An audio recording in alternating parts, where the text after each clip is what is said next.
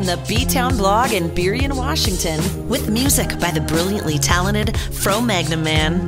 This is Dayna's Dose, a weekly dose of information provided by author Dayna Mason, intended to help in some small way improve your life.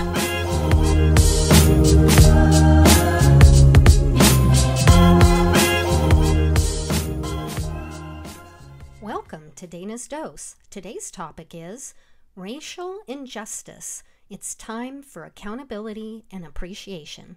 I'm white. I have black friends.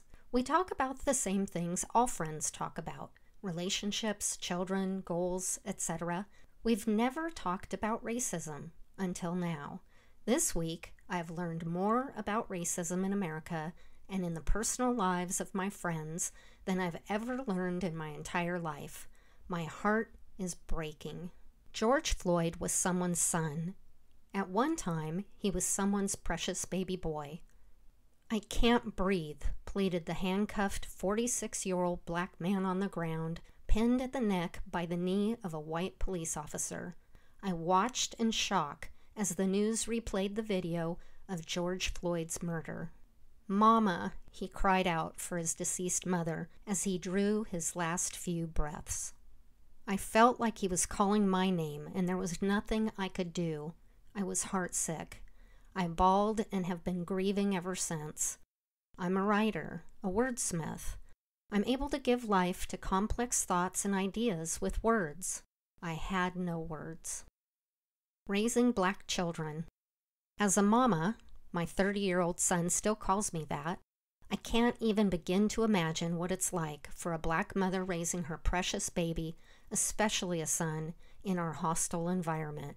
From the moment of giving birth, her joy is met with worry. Her hopes and dreams of a promising future for her son are tempered by fear for his mere survival.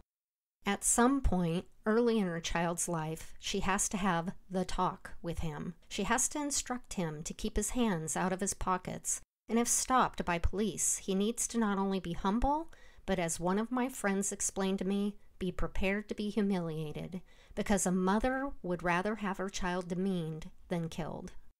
Black mothers have to teach their children about the unjust treatment that will be directed at them because of the color of their skin, that they will be unfairly treated for the rest of their lives no matter how good they are or how successful they become, that their lives could depend on not standing up to the unfairness. The damage of discrimination. In the 1968 the Blue Eyes and Brown Eyes exercise conducted by schoolteacher Jane Elliott labeled third-grade students as superior or inferior based on their eye color. The day after the assassination of Dr. Martin Luther King, in response to her students' questions about why someone killed King, Elliott explained to her third graders that it would be difficult to understand discrimination without experiencing it for themselves. She suggested an experiment. The first day, Elliott made the blue-eyed children superior, and the second day she reversed their roles and made the brown-eyed children superior. On both days of the exercise, according to Wikipedia, those who were deemed superior became arrogant, bossy, and otherwise unpleasant to their inferior classmates. Their grades on simple tests were better, and they completed mathematical and reading tasks that had seemed outside their ability before. The inferior classmates also transformed into timid and subservient children who scored more poorly on tests and even during recess isolated themselves, including those who had previously been dominant in the class. These children's academic performance suffered, even with tasks that had been simple before. On the third day of the experiment, she asked her all-white class what it felt like to be discriminated against. "I felt sick. I felt like quitting school. I felt like crying. I felt left out. I felt like kicking a brown-eyed person. Like you're chained up in a prison and they're throwing the key away." We are born with an innate sense of right and wrong, built-in goodness. We don't have to be told that injustice is wrong. We are wired for fairness. When we feel something is unfair, our brain experiences it as a threat and triggers a fight or flight response. This response impairs our ability to deliberate and make thoughtful decisions. Injustice can make us feel hopeless, or it can make us feel like kicking someone. The biggest tragedy of discrimination may be all of the untapped potential. We are all born with enthusiasm and curiosity that, when nurtured, can lead to magnificent outcomes.